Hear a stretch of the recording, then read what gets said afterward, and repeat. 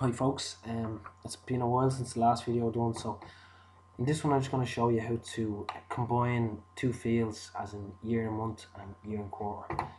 So I already have a slider and a list box here there's nothing in it, but if I just go into the edit script, I have two pieces of code here on the bottom that I've commented out. What I'll do is I'll copy this piece of code here into the YouTube description of the video, so you can copy from there and use it for your own document. As you can see, this is the code here. At the end of it, basically, you're going to get year, quarter, and year, month. So what I'm going to do is I'm just going to highlight it, uncomment,